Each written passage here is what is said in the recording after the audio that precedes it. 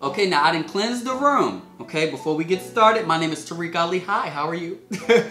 My name is Tarek Ali, okay? I'm 6 feet, blonde hair, neck tattoo. I'm hard to miss, okay? How are you doing today? Are you feeling positive? Are you feeling happy? Are you complimenting yourself? I hope so. These are all of the things that you need to be doing, okay? But today we're going to be talking about all of the Zodiac signs, so I needed to cleanse my room, okay? Because when you conjure up all these different spirits and energies, girl, we gotta make sure that the ones coming in are good ones, okay? I don't want to talk bad about some of y'all, and y'all got all these spirits coming into my... This is where I live, okay? This is where I make money here too, okay? So, look, this is gonna be a fun video. I'm just gonna be honest, and we're gonna have a good time. I don't want to talk too much, okay? So let this title card run, okay? And we're gonna get right into it.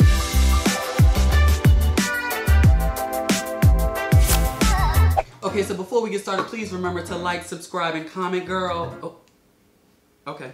Yeah, we're drinking red wine today, okay? You know I drink wine in all my videos, girl. It gets the vibe. Do you have your wine? I want to know what your sign is, okay? Go in the comments. Let me know what's your sign, what's your tea, girl. Who's your least favorite? Who's your favorite? I want to know.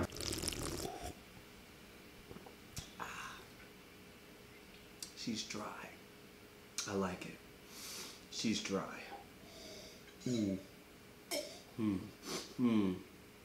Ugh. Okay. As I do get into these signs, like, yeah, we do have our own signs, but we also have risings, we also have moons, and then we're also affected by who raised us. Okay, so Aries. Aries, what did I say? Okay, so I have a good amount of Aries friends. I really do. Like, one of my best friends is Aries, so he pretty much gonna probably think I'm dragging him, but I'm not dragging you, girl. But Aries, I would say, y'all are supposed to be good leaders, but I feel like y'all are just, like, self-centered. I feel like... It's just the truth. I feel like a lot of Aries, they're just really into themselves. And it's like, yeah, they might be good leaders. Like, I feel like they are good people when you listen to them. Like, they can lead a group. But they don't lead, like, to a place where it's good for everybody. They usually just lead to a place where they want to go. It's usually like more of a self-centered thing than it is like oh, let's all be good. It's kind of I think this is best, so we're gonna go there. All of the Aries I know are just really to themselves. Like, they can be with a group, they are fun with other people, but they enjoy their own company more. And I feel like they don't really share with other people. They're kind of that friend that just sits there and listens to everybody else's business, but they don't really share much of their own business. They're very independent people, but the thing is, like, they'll rather struggle than to ask for help. Like, you have to, like, really beg them to help them. It's very weird. I also feel like they feel like being emotional is, like, a weakness. Like, I feel like they really look at it like, oh, you're so emotional, you're weak. But, so as a Scorpio, it really bothers me. So I don't really think I could be, like, in a relationship with them. But they are good friends. Okay, Tauruses. I'm gonna try my best not to be biased, but my ex is a Taurus. And my ex, you know, I've never been in a relationship, but somebody I talked to for a very long time. He was a Taurus, and Tauruses are just the biggest gaslighters that I know. Like, they will really say things or do things to make you upset. Or, like, not even to make you upset, but they'll know it'll make you upset. But then when you get upset, they'll act all confused. Or, like, why are you so upset? Why are you so... And, like, they just like to be right. They like to argue. And it's like they will never admit when they're wrong. And if they do admit that they're wrong, it's because they have no other choice. Like, for example, I'm good at cutting people off. So it's like, if I cut them off and don't talk to them for months or whatever, they will finally come back and say it, but it will be a long time. They don't like admitting that they're wrong. They're so stubborn, but they are very personal with people. Like, they're really good with conversations, and I feel like they are very strong-minded. They know who they are. They make you feel understood. Tauruses, I feel like all Tauruses just help me feel understood, and I'm a Scorpio. Like, you know, we're a good match and everything, but it's just like, they have a problem with, like, being emotional. It's like, I feel like they're emotional deep inside, but, like, they have a problem with expressing, like, emotions, or, I don't know, to them, they just don't do it that much. But they are great people to talk to. So, great friends. Dating-wise, I could date a Taurus. I could. I can deal with them. Like, I can deal with all that bullshit because I'm a Scorpio. Like, girl, what? Okay, so Geminis. Girl, Geminis are crazy as hell. Crazy as hell. Geminis are crazy, and I feel like that's the best way to sum it up. Like, But I know they get like the worst rap. Like I know Geminis get the most shit talked about them, but Geminis are honestly one of the best friends to have. Like they will defend you when you're not there. Like they will go bat to bat for you when you're not even there, or if you were to never find out, they will still defend you. Like Geminis are that friend that if your boyfriend cheated on you, they will throw a brick at their car, like at your ex's car or something like that, or at their window. Like they will fight your boyfriend for you. Like they are just crazy as hell. So they're good friends. They're loyal. They're very, very loyal friends. They're very personable. They make you feel comfortable. They make you feel loved. I love Geminis as friends, even though they're crazy. But I do feel like Geminis lie about the dumbest shit. Like, I feel like Geminis, they're just good storytellers. Like, they tell a lot of stories, and sometimes that includes lies.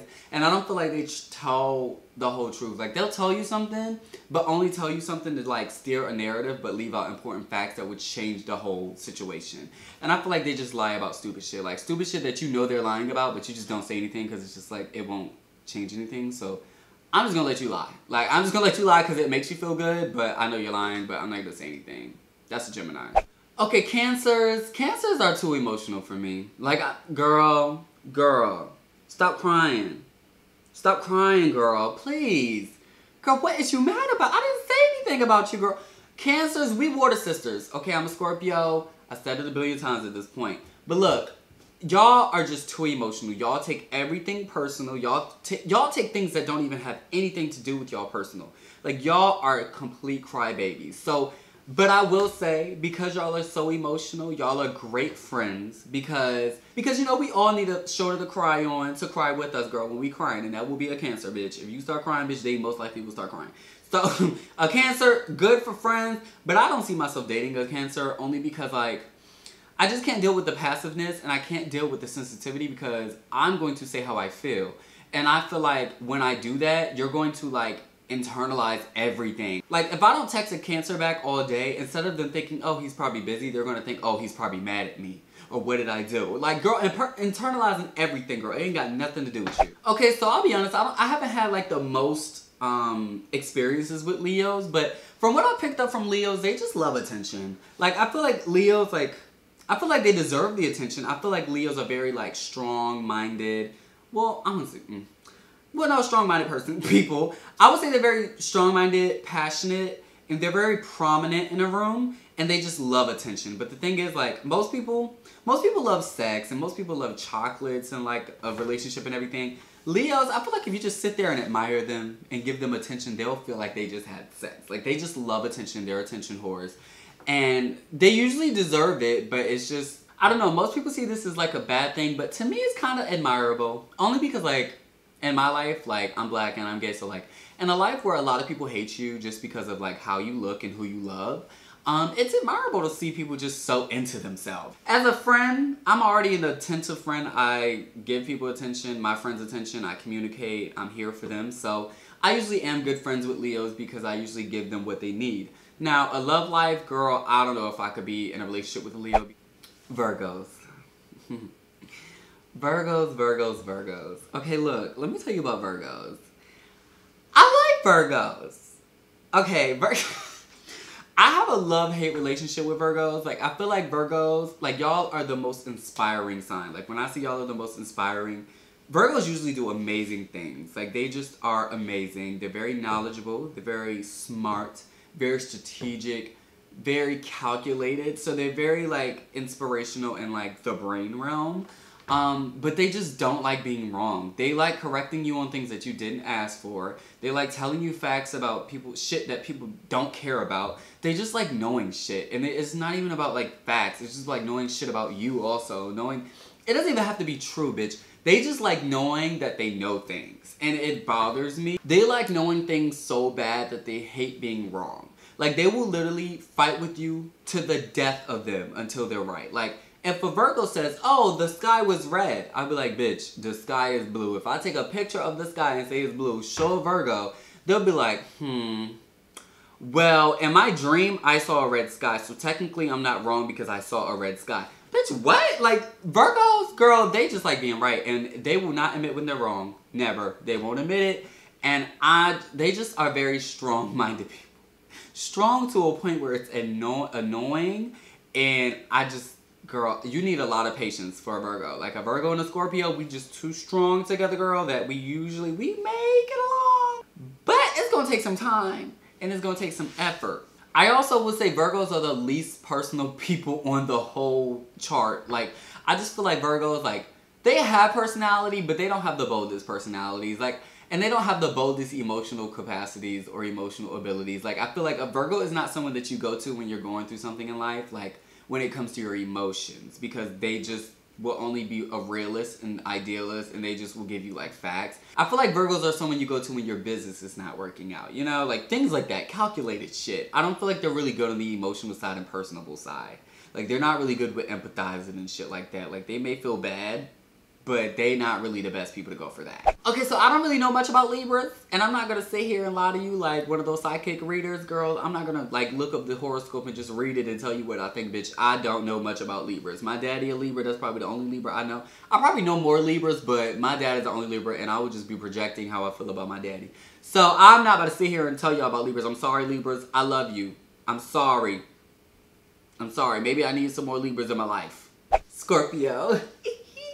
Okay, so look, I'm a Scorpio, so like, okay, so I'm gonna be a real honest Scorpio though. Like, I'm not about to sit here and big up myself, but I'm gonna just tell the truth or how I feel. Like, I feel like out of the water signs, like, we're all emotional. I feel like this is how it goes. I feel like Cancers use their emotions as like a weakness. I feel like they just cry so much.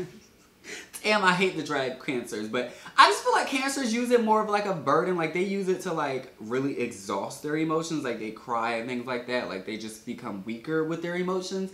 I feel like Pisces, they show up because of their emotions. They're very emotional and sensitive, but they show up and they disconnect and distance themselves.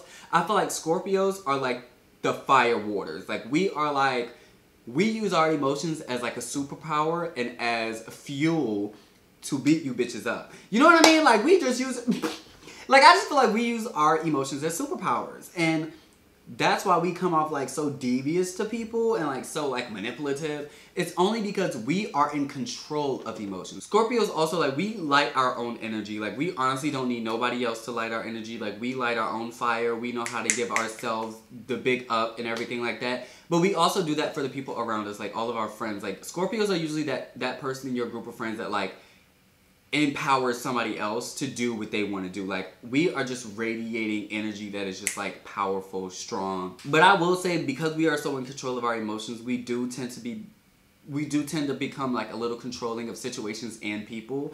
But the thing is with Scorpios, like, if we meet our match, like if we meet somebody else who's just as strong-minded, just as capable, then we calm down. But I will say Scorpios usually do not get along with like weak-minded people. Like, and I don't want to say weak-minded, like that just comes off wrong.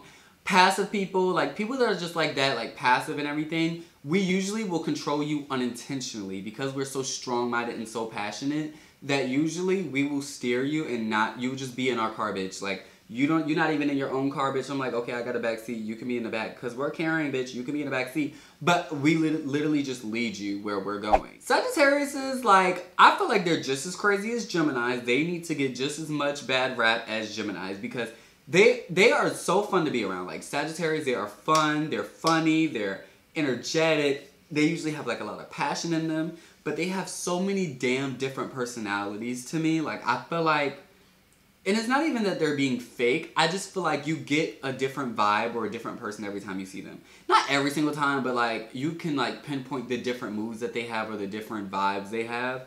And they use these different personalities to their advantage to get what they want. I feel like Sagittarius are very, very, very goal-oriented. Like, they know what they want and they will not stop until they get what they want. And they use all those different personalities to get it. Like, they know how to be, puppy dog eyes when they want something, and they know when to be a bitch when they want to get something. But one thing you can't take from Sagittarius is, like, they have huge hearts. They, like, have huge hearts. Like, when they love you, they love you. When they're down for you, they're down for you. But at the same time, they're so narcissistic in a way that, like, no matter how much they love other people, I feel like Sagittarius, like, when they want something, they really want it, and they'll go at all costs to get it. Like, they're the only expense that they won't use. Like, they'll use everybody else. They'll sacrifice a whole friendship for 20 years to do something that they really want or get something they really want. if nobody finds out about it, but if everybody finds out about it, they remorseful. But at the same time, they did it and they own it. They just wanted it, girl. Capricorns. So I think Capricorns are very diligent people. I feel like Capricorns are very like huge work ethic. Like they have an amazing, hold up girl, is it focus? Yeah. I feel like they have an amazing work ethic and they're really grounded people and they are who they are. Like when you meet them, you get what you get when you meet them. And like, if you don't talk to them for 5 years and see them again in 5 years, they're probably the same person. And that's a good and a bad thing, sis. They're very sincere and like, you can tell that they mean everything that they say. And I don't feel like they'll say anything that they don't mean. But at the same time, they're not the funnest people. Like, they're not the funnest people to like go to parties with or do some dumb shit with. They're just very logical, grounded people. It can be boring. I honestly think that like a good amount of them care a lot about what people think about them. And it's just all like a status thing. They just like success and they care about how other people view that success and they want to make sure that people see that success. So I would say they are like good people to be friends with because they are sincere. You get what you get. They are who they are. They don't switch it up. They're good to build with. But for dating, I don't really know how that would go. I would try it. I would try everyone, but I just don't know how that would go. Okay, so Aquarius. I like Aquarius because I feel like Aquarius and Virgos are like fraternal twins. Like, I feel like they're the same person, but just with a twist. Like different in a way. Like, I feel like the difference between a Virgo and Aquarius, like, I feel like Virgos are very, like, egotistical. And I feel like Aquariuses have, like, a passion when they argue. Like, when you argue with a Virgo, it's more of, like, an ego thing. Like, they're having an ego moment. Like, they just want to be right. But I feel like when you argue with, like, an Aquarius, it's more of, like, a passion thing where, like, they really, really feel deeply about this because it's the right thing to them. Rather than it being, like, a I'm right type of thing. So it's, like, I don't know, like, I just feel like they care about the world and shit. Like, you know what I mean? Like, it's just more of a bigger deal to them, like, if they are right. Like, they like being right, like, just like the Virgos and everything. But it's just, like, I feel like it's usually for a good reason. It's not just, like, a personable reason. I usually get along with Aquariuses because I'm a very deep person and I like to have, like, intellectual conversations. So, me and Aquariuses always just vibe because, like, we can just be on the same frequency and have the same conversations and go deep,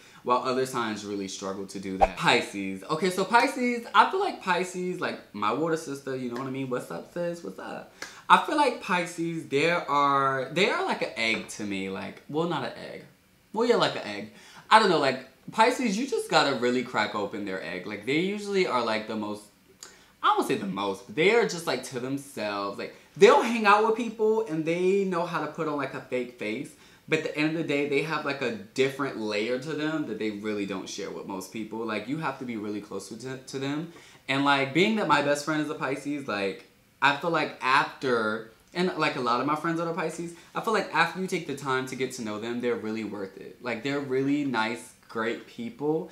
But they just use their emotions. They're very sensitive, but when they get hurt or when they get offended or something like that, when their emotions come attack, they pull away. Like, they really pull away. They shut down. They get quiet. Or they just keep a lot of things to themselves. Like, they'll rather lie to you about the emotions than tell the truth because it's just like, they just want to disconnect so bad. So, like, they're very stubborn. You can't give them any advice. Girl, they feel how they feel. But I will feel like Pisces at the end of the day will tell you if you were right after a situation. Like, I feel like they are strong enough to be like, okay, you was right. But they usually learn things the hard way. Like, they are not the type where you can give advice and they'll take it and be like, you know what, Tuh-reek said this, so I ain't gonna do that. No, they're gonna do it regardless, and then they're gonna come afterwards after they learn the hard way and be like, okay, girl, you was right. Okay, so that's it. That was fast. I don't know why I expected it to be way longer, but oh well. So look, that's what I think about all the signs. I want us to all remember, like I said, you know, like, even though we do have our own signs, we have risings, we have moons, and we also have those influences by what we were raised by and our best friends. So like, there's a lot of different influencers in our life that change us and our personalities. Like, we are complex. So remember that you are not monolithic, girl. You are complex. So take the time to get to know yourself. My name was Tarek Ali. I hope you enjoyed this video, and I'll see you guys next time.